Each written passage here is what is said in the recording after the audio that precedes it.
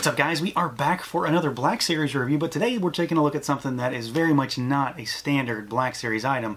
We are finally going to take a look at the HYPERREAL Darth Vader, the start to this new line that Hasbro was working on.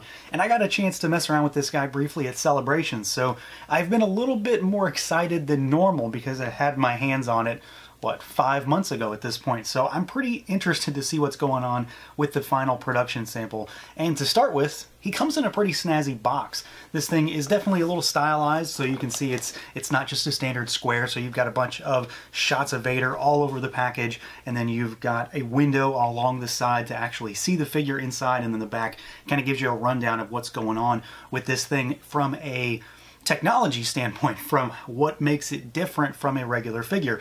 But it does have a big opening flap as well, so you can pop this guy open. It's got a nice Velcro seam there, and then you've got a shot of all the accessories, you've got product shots, and then you can see Vader a little bit better when he's fully illuminated inside the package. And yeah, this thing looks pretty sweet in or out of the package, I'm expecting, because the box already gives a great presentation. But we're going to do it. We're going to pull this guy out, so let's get to it. Let's take a look. Alright, and here he is out of the package, our HYPERREAL Darth Vader figure from Hasbro. So there is definitely some interesting stuff going on here. There's really no other way to describe it than, yeah, this is an interesting figure because, well, he exists in obviously a scale that is quite different, very much outside of the norm, and he incorporates a lot of kind of Hot Toys-esque type of just aesthetics and those seamless bodies that are starting to pop up everywhere. So there's a lot of different stuff going on here. So he's a little bit off the beaten path.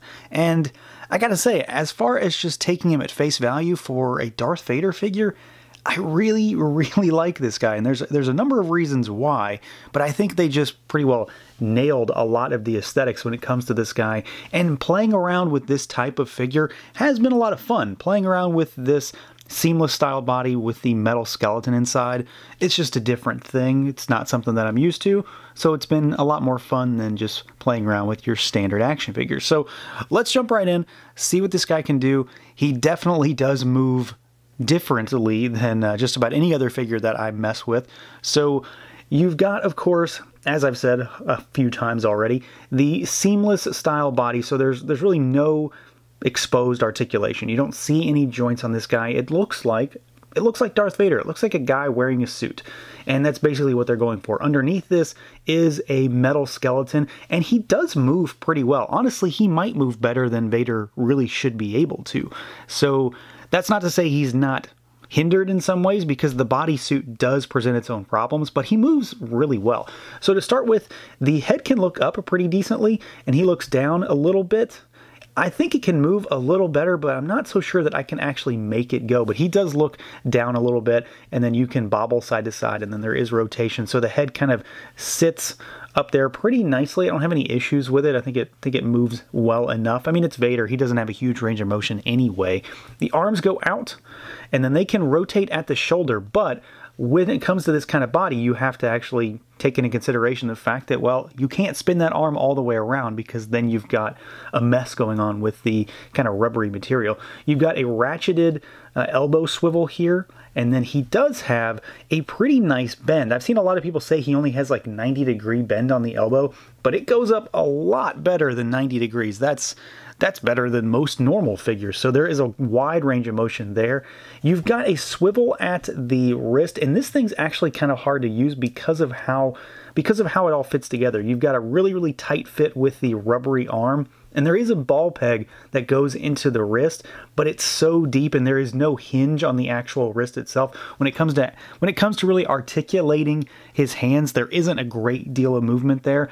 Basically, you just swap the hands out to get a different pose. There is some articulation to the skeleton. It's just really hard for me to actually do it and make it work. So realistically, articulation is very limited to being quite low, almost non-existent when it comes to the wrist. You've got a twist at the waist. There's a ball peg down in here, and he does move backwards and forwards and then side to side. I have popped him apart a few times, moving him a little bit too much, so maybe keep that in mind, but he does move pretty well there. You've got legs that can go out, I don't know, pretty far. I'd say Vader's not going to be doing any normal high kicks. I do worry when I move this guy that I'm going to tear the body. I've had no real issues with anything like that, but you know, that's just my worry coming out, and considering the fact that this guy is a little bit more expensive. I don't want to rip his suit off there. He can kick forward pretty good, but then you start to get a little bunch going on here, and then he can kick back some as well.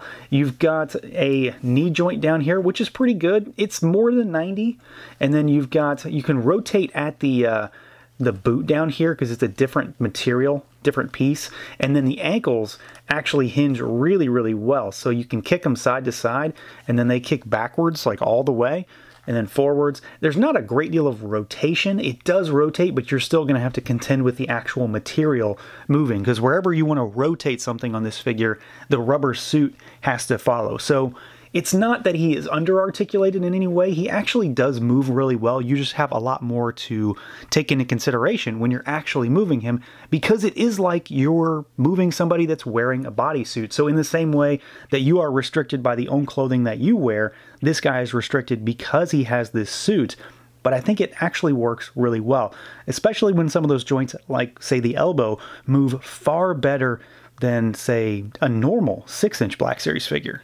Now, I've obviously harped on about articulation quite a bit more than usual, but I think it is really warranted. When it comes to this figure, that's got to be one of the big points for this guy, is just how he moves. And then next to that is definitely, without a doubt, the way he looks. And that's not even a consideration on how big he is, because we will talk about his size.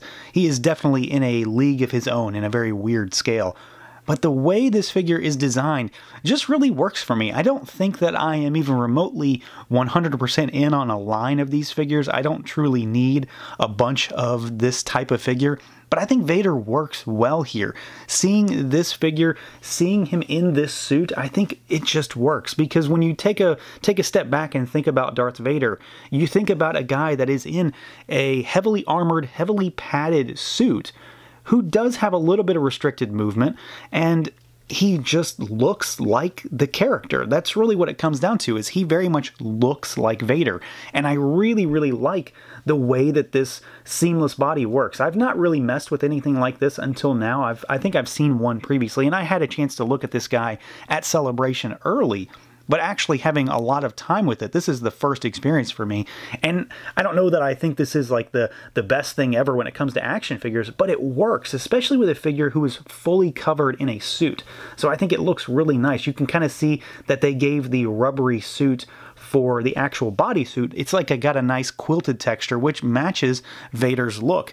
You've got the armor plates on the chest, on the shoulders. These actually move a little bit to allow for greater range of motion on the arms when you want to kick them outwards. You've got really, really sharp detail on the control box on the chest, and then on the boxes on the belt.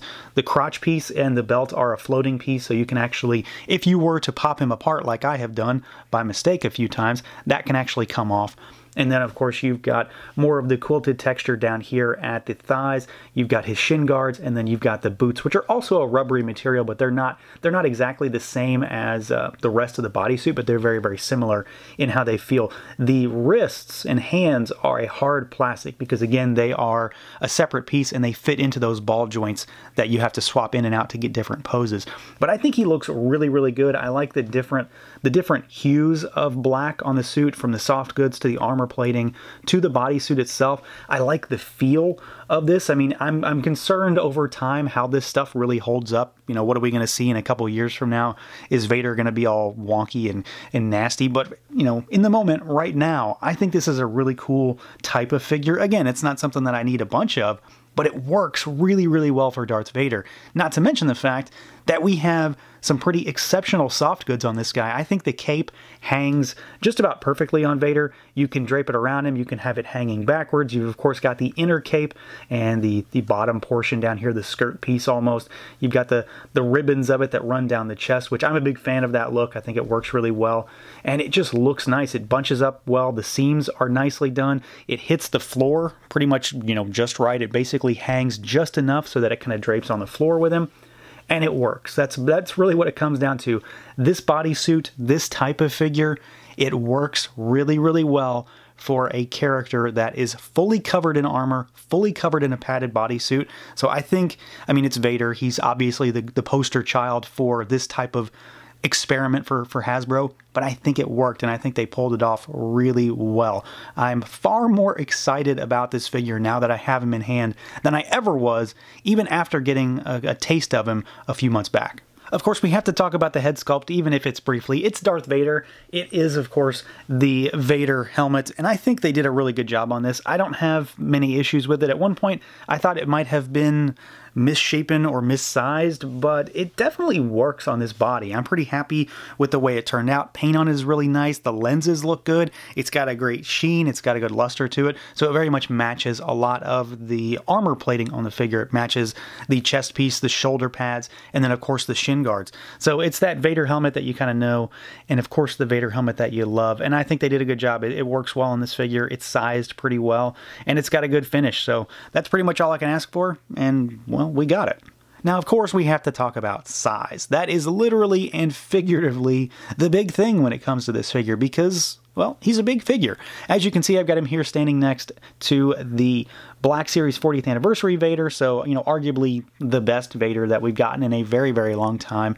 And it's not like these are in competition with one another. They don't scale together. They don't go together. You're not going to be mixing this guy in, but you can get a taste for how big he is. He is 8-ish inches tall. Of course, he is bulkier to compensate for that. I think that in a general sense, this works for Vader. I don't know that we need a ton of Star Wars figures that look like this or incorporate this style of body or are this size, but it works for Vader. I could probably get myself into buying a Boba Fett like this, maybe. Hasbro, take note. But I think it works well for Vader. He's uniquely his own thing. He can stand apart while still having that same kind of Black Series aesthetic. So it's not something that you're going to be throwing him in with all of your other figures, but he does work here, and you can just get an idea that he's a big figure. There is a lot of plastic or rubber or whatever it is and metal underneath going into this guy. Now, of course, this guy comes with some accessories, and he's got a pretty decent spread, honestly. The big one, literally, is that he comes with a floor panel type of display piece that is kind of reminiscent of the centerpiece figures because it has pegs underneath the bottom that you can pop out, and it's got holes you can put them in. It also comes with this little fella here, and I believe that this is so that it can connect to the Luke figure because he's coming and he's going to have a base as well. So you've got the base that you can use with him. You've also, of course, got the lightsaber, so you've got a hilt here which can clip onto his belt, and then you've got a blade here. So it's a decent sized lightsaber, pretty good. He can hold it in his gripping hand. It's really loose in this hand right out of the box. I might need to reshape that one a little bit, but he does come with some other hands as well. He comes with an additional 7 hands we've got 2 here already. So you've got a fist hand, you've got a gripping hand, you've got another gripping hand, you've got another fist, and then you've got 2 pointing fingers here for either hand. You've got a kind of force push or force choke almost kind of hand, larger open palm, and then you've got the more, you know, crooked finger type of force choke, the more stereotypical force choke pose for Darth Vader. So I'm probably going to use this one at some point. But then you've also got this big fella right here. So you've got the explosion type of blast effect for when he's blocking a blast with his hand. And it has a hand, and it just pegs into this display piece here for the effect. And of course, you just pop these hands off and on. They do have a little ball peg in there, and you can swap them. They are a little tight, so you might have to tug more than you're used to, but they'll pop on and off pretty well. So I'm really, really excited for this one. I don't know that it's going to be a permanent display, but I love getting effect pieces, and I think this looks really, really cool. I like the slightly blue hue to this plastic. It works really well. But you've got basically all of the Vader hands that you need to complete just about any pose for this guy. So overall, this is actually a really cool toy. Again, I've kind of said it a few times, I don't think that we need this as a line. Like, I'm just not sure this is something that everybody was clamoring for, but having it in hand, it is still a cool toy. Like, there's no denying it. This is a fun thing to play around with. It poses well, it looks good, it's a little more imposing because it has more room on the figure itself for detail, so Vader looks a little more menacing than usual. I just like it. I think it's a fun toy. I think it works well. Comes with a lot of stuff. It's just not something that I want a million of. Like if this was a one-off, I would be perfectly happy with getting just a Vader and never getting anything else. Although of course, like I've already said, I would take a Boba Fett. I'm not really interested in the Luke, but this thing was a cool figure. I would urge anyone who's even remotely interested to at least take a look at it because it's probably a lot cooler than you expect. It's got different stuff from your average action figure, the fun weirdness of the seamless type body, the metal skeleton on the inside, and just something a little bigger than your average Black Series figure. So yeah, it's a cool toy. That's about it. So that's going to do it for this look at the Star Wars Black Series Hyper Real Darth Vader. Let me know what you guys think. Feel free to like, comment, subscribe, and share, and until next time.